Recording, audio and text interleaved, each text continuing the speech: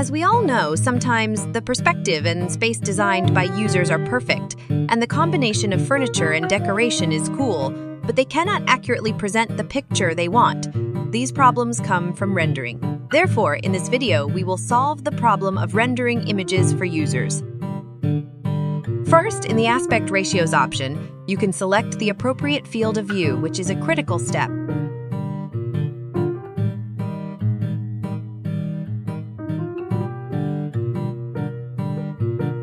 Secondly, Coohom provides users with a lot of lighting that comes with the system, such as indoor daytime, indoor night, etc.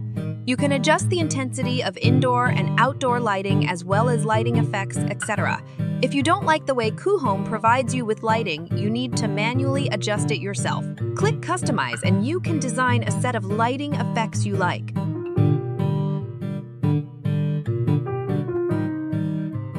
At this moment, I choose to use Coohom's built-in indoor night light as the basis, and the sunlight option is turned off at this time. You can also adjust the intensity of sunlight, lighting angle, shadow softness, etc. during the day. The key point is the design of the lighting. You need to illuminate the walls that may be dark or place spotlights in places you want to highlight.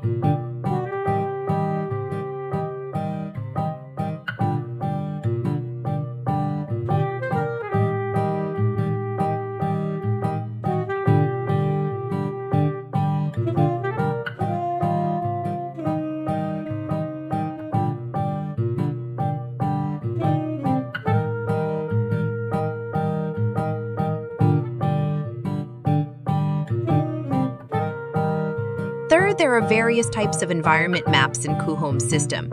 If you want other types of maps, you can also download or make them yourself and upload them to Coohom for use.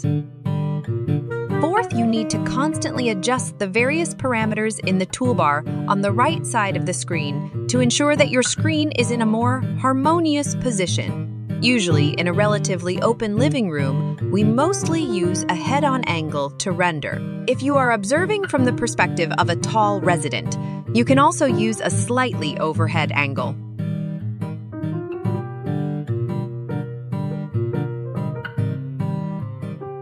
Fifth, when you are not sure whether your lighting, viewing angle, etc. meet your needs, you can choose a lower image quality in the resolution option for testing. If the test results are satisfactory, you can change to the clearest high-quality rendering of the final image.